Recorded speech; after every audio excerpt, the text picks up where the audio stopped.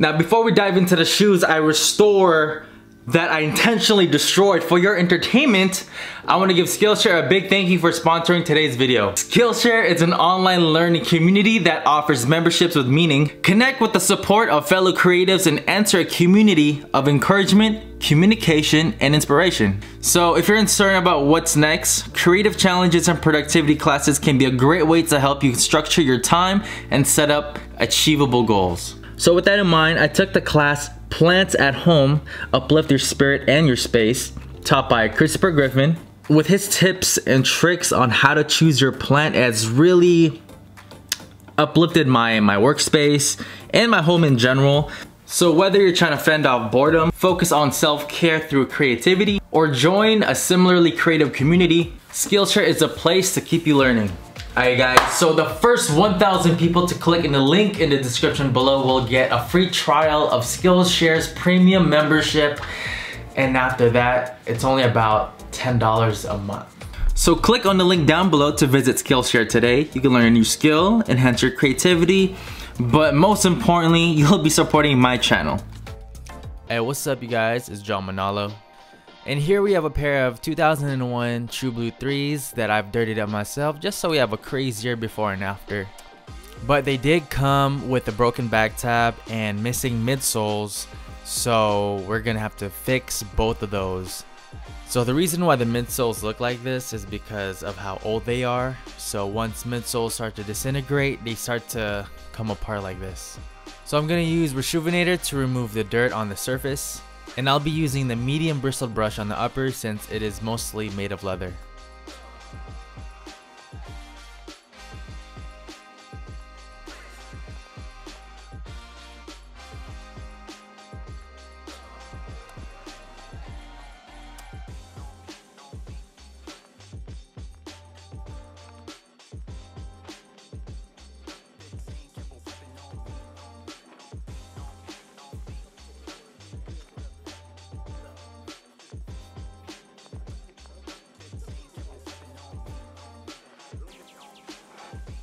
Now that the uppers have been fully deep cleaned, we're gonna remove all of that crumbled midsole by separating the rubber sole so we can get in those deep crevices and clean them thoroughly.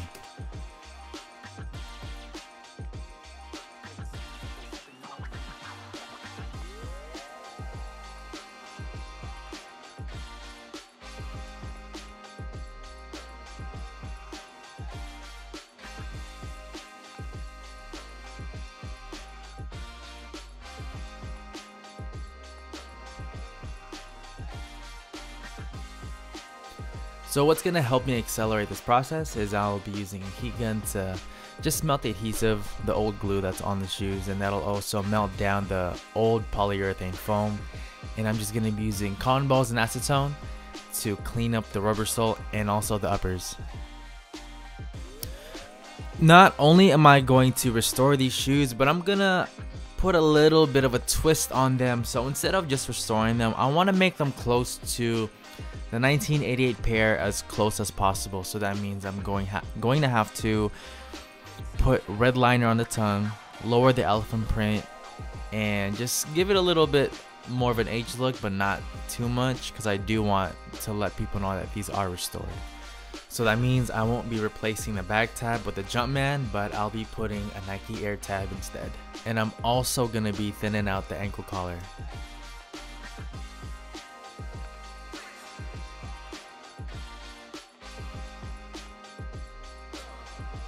So this is going to be my first time messing with the liner by replacing it. So right now I'm just learning as I go. So basically everything that I'm doing now that I haven't done in my previous videos is something that I'm learning as I'm doing. So it's going to be a lot of trial and error. These soles look incredibly clean. I didn't do any sole sauce. I didn't whiten them at all. All I did was just clean them with a wire brush and some soap. Speaking of soap, do you guys remember a day when you would Uber to your restaurant with your boys, get stupid drunk, get hella good food, tip the waiter waitress 30-40%, and then Uber back home and just kick back and just have no care in the world because there was no pandemic. But I do have to say, COVID did help me find another hustle. So I've been dabbling into stocks and investments. Just because with COVID going on, YouTube hasn't been paying YouTubers as much as they did before, because no one's really going out to eat, going out to the movies, going out to shopping. So their advertisers aren't really paying as much for those anymore. Alright guys, enough of my first world problems. So we're going to be using cotton balls and acetone to remove any remaining glue that's on the midsole, just so our glue that will apply will be more effective. So I was talking to David Blaine and he was telling me things about how to take things apart. I can't tell you exactly how I do it, but I'll just show you on the video. Since the midsoles are from 2016 and the rubber soles are from 2001, a lot has happened in between those years. Jordan Brand has made a lot of adjustments with their shoes, so they've adjusted how they made their midsoles. That's why it's not fitting flush. They changed their dimensions and their alignment, so we're gonna need to use a Dremel tool to counter that to make them fit.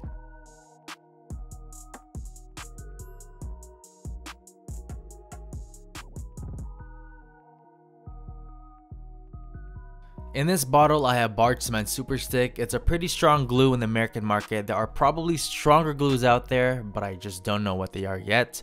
So if I find anything stronger, I'll let you guys know. And I'm just gonna use Barge Cement Super Stick to apply a thin coat on the rubber sole and a thin coat on the midsole.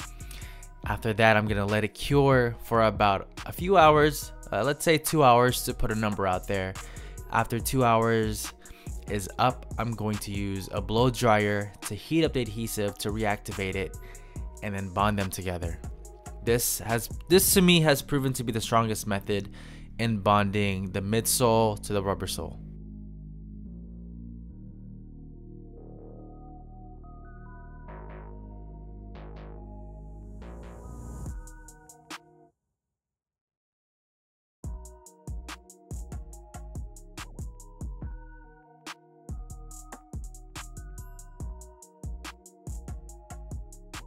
As you can see here, I've gained the COVID-19 pounds of extra weight on my face and on my belly. So time to get back on the grind, pick up some iron, pump them, diet properly.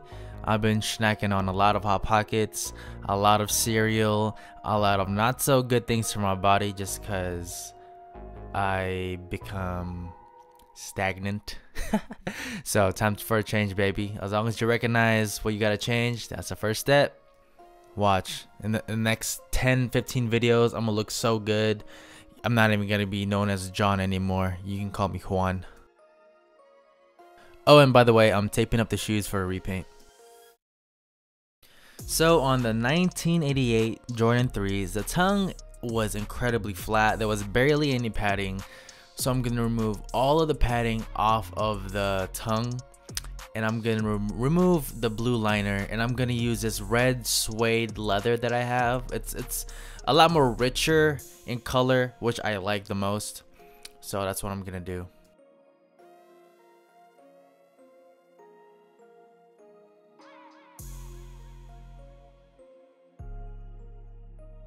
So I'm just going to trace the leather with the tongue on top, just so I can get an exact fitment on the tongue. And after that, I'm going to remove the stitching that holds the foam in place, so then I could replace the very thick foam with a thinner, dense foam that's more comfortable for the shoes. I got this foam off of Amazon. I think I just typed in 1/4 inch foam, like durable thick foam, and this is what popped up.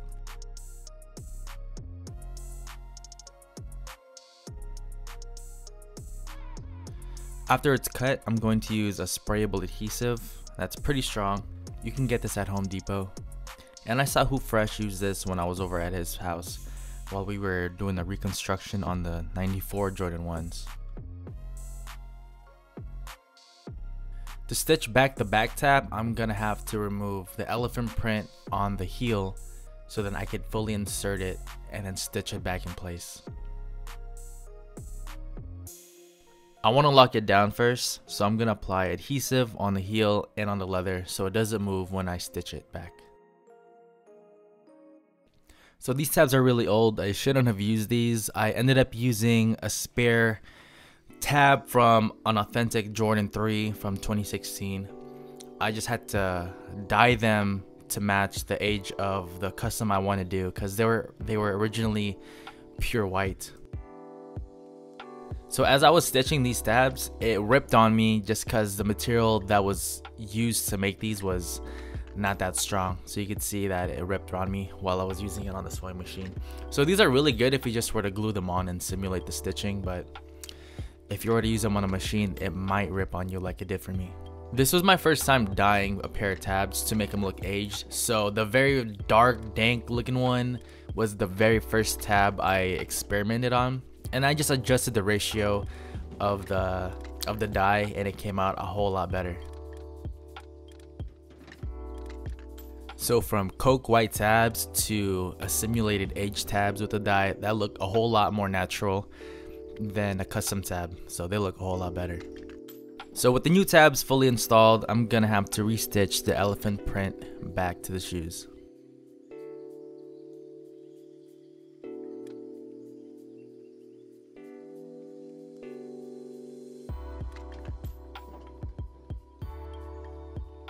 Now that the elephant print is fully stitched on, I'm gonna restitch the tongue back together now.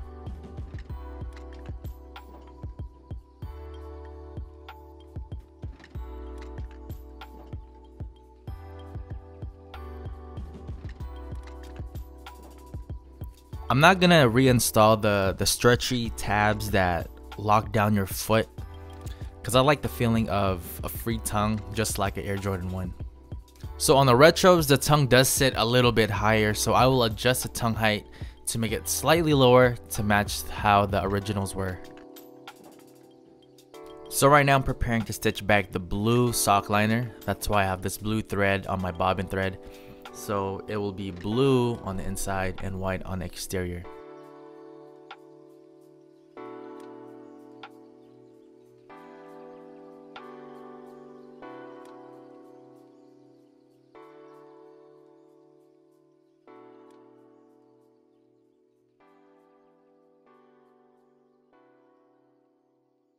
Now that everything has been fully stitched back, I'm going to start to prep the midsoles and glue the midsoles back to the uppers. So I have to remove all of the old factory glue, shave down the midsoles, and clean it up with cotton balls and acetone.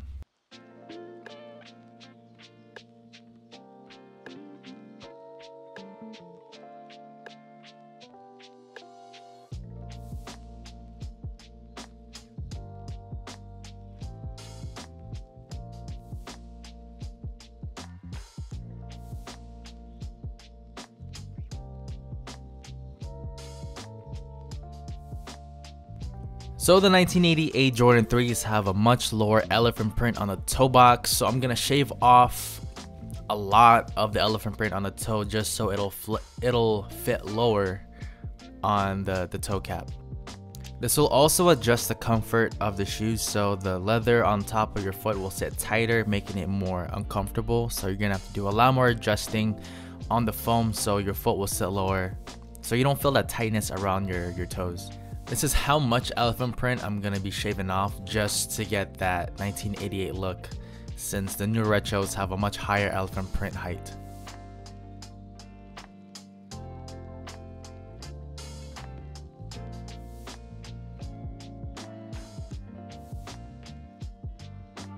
Now that everything has been shaved, I'm going to start applying my adhesive on the uppers and the midsole so I can start bonding them together.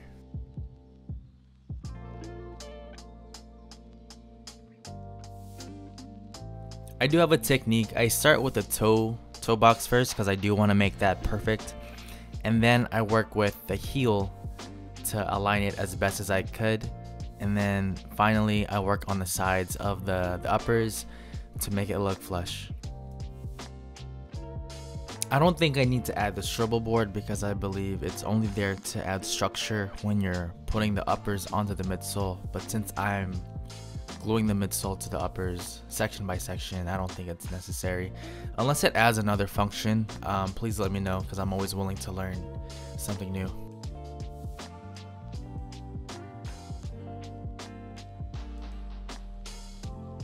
Now that everything is glued down, you can see how much lower the elephant print is. And I did mention that I lowered the height of the tongue just to match the height of the originals back in '88.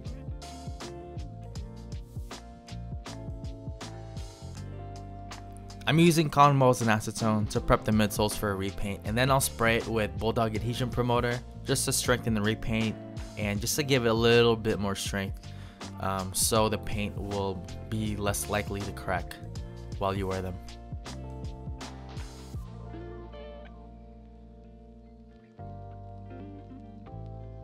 Every time I use an airbrush, I strain my paint first just so it doesn't get clogged. And I'm putting a nice off-white paint as my base coat, and then I'll start applying the blue color afterwards.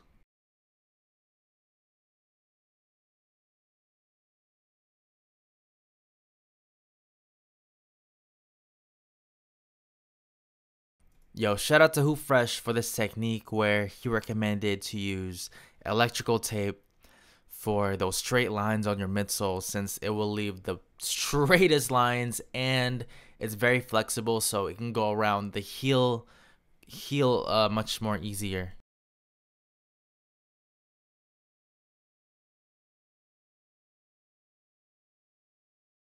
Whenever you're airbrushing, you want 2 light coats at first, and then you can go heavier on your 3rd coat until you're satisfied with your results.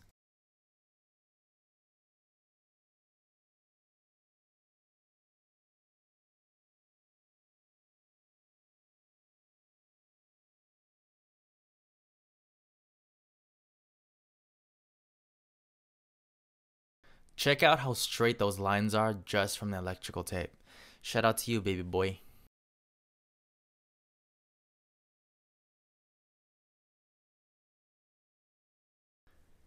Considering that these are from 2001, the elephant print did fade, so I'm gonna bring back the color and just make it a little bit more darker like the true 88s that I'm trying to replicate.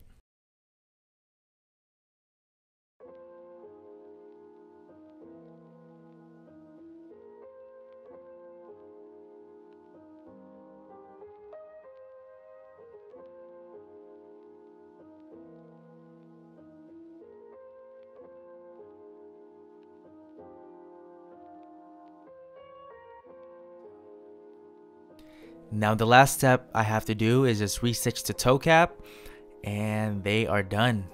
Alright you guys, if you guys enjoyed this video, please give this video a thumbs up and comment down below. If you have not subscribed, please subscribe already. Alright you guys, take care, God bless. Yay!